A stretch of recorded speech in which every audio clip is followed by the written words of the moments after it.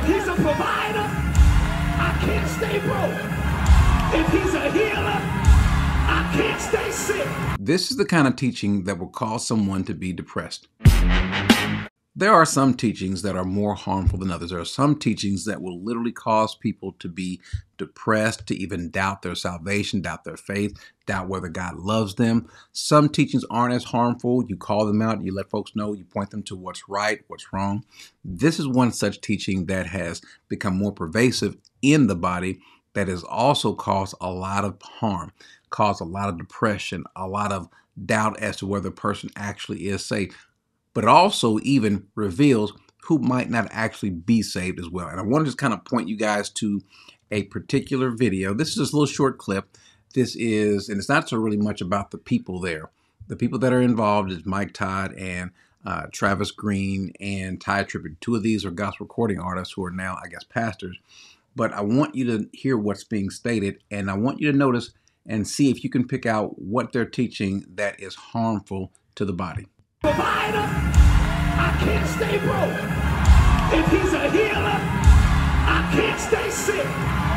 If he's a deliverer, I can't stay bound. Do you know who your daddy is? Do you?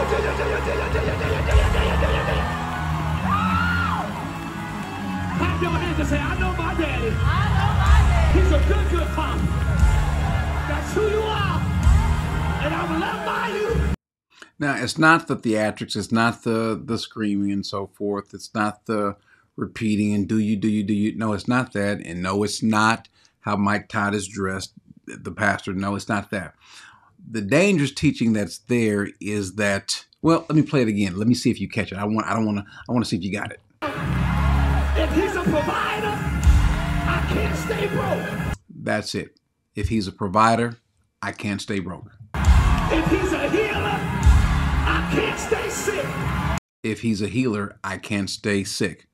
Is that true? Well, first of all, let's look what the Bible says. The Bible tells us this needs to be understood. And this is why I said this can be dangerous, unhealthy. It causes problems.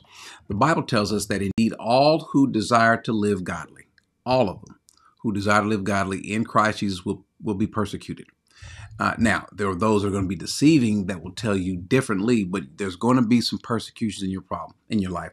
And so you might think that, hey, wait a second, I'm a believer. I shouldn't have that. But wait a second, though, Paul suffered as well. As a matter of fact, Paul went to the Lord 3 times. God tells him that my grace is sufficient for you, for power is perfected in weaknesses. Now, notice what he says earlier, though. Let's pull it back up. He says that that for this reason, to keep me from exalting myself, there was given me a thorn in the flesh and a messenger of Satan to keep me from exalting myself. So there's a reason why sometimes you might be going through things. But I want to also notice, how many times did he plead? The Bible says that he pleaded for this to be taken away 3 times. So this is something clear that Paul wanted to leave him. This was a bother to him. And through the scriptures, we see even after the cross that we see that there were people who were sick. Timothy was told to take wine for his stomach. Trophimus almost died. There's people in the Bible who almost died, or who did die, or who did get sick. And so it's not the Bible telling us that those who are in him, that if he's a healer, then you can't stay sick. No, yes, you can. There are plenty of people that will be sick and will die of their sickness. If he's a provider, that means that you can't be broke. No, there's a lot of folks. He did not, the poor you shall have with you always. He's not come to make you rich. At least not in his financially. Let the word of God dwell richly in you. That's the only promise of anything resulting to riches, that he will tell you his word being rich. But there are people, though, who see this as a means of gain. The Bible says that constant friction, these men have constant friction between men of depraved mind and deprived of truth, who suppose that godliness is a means of gain. That's literally kind of what you're teaching here. It really is what you're teaching, that you're supposed to get some sort of gain by being in Christ, either from them or selling you that same bill of goods as well. And you couple all this with emotionalism. If he's a deliverer, I can't stay bound. Do you know who your daddy is? Do you?